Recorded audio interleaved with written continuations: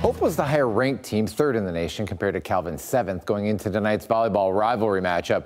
But the Flying Dutch were handed their first loss last Saturday against Wisconsin Oshkosh and had to go the distance to beat 11-loss Chicago later that day.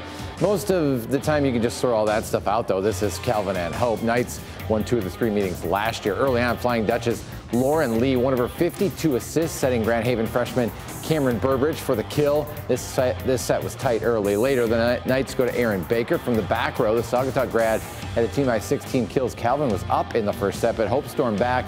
Lead to Allison DeWeer. That's just in. Flying Dutch take set 1, 25-21.